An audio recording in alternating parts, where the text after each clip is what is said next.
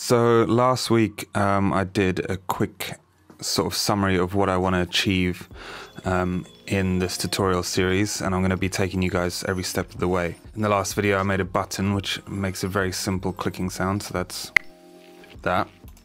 The way I did that originally was I hard-coded the event button click into a script which I attached to the button.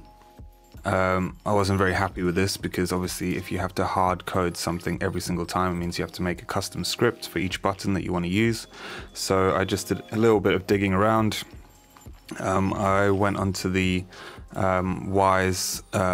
Wizards and Witches forum on Facebook, which is great. I had a little conversation about the best way to do it and came up with this idea, which is my final script, which has the public Wwise event, which gives you a little thing there to open field to put your button click in. Wise picker, button click, pull that in there, and then that makes the event play that you want, the correct one. If I want to change it, I can do block damage, and then that goes to block damage. By one button click, I'll put that back. So if we just take a look at the event, you need to expose that variable, so it turns up over there.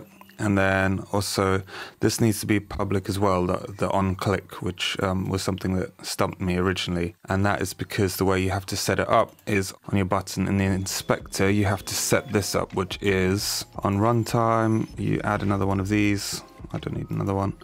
And then you say what you want it to reference, which is the button, so you drag that in. You get this from your script, the Wise button script, which is the one that we made in the project. That's the Wise button script. Just to reiterate, that is this one with the public void on click. Go here, Wise button, and then you can select on click. And that is why you have to have this public. Otherwise it doesn't appear and you can't get the button to work. So I'll just put both versions on the screen for a second, so if you want to copy them. Eventually I'd quite like to have something happen when you hover your mouse over it, and then I'll also make a corresponding sound with that as well, but that's for a later video. Cheers, bye.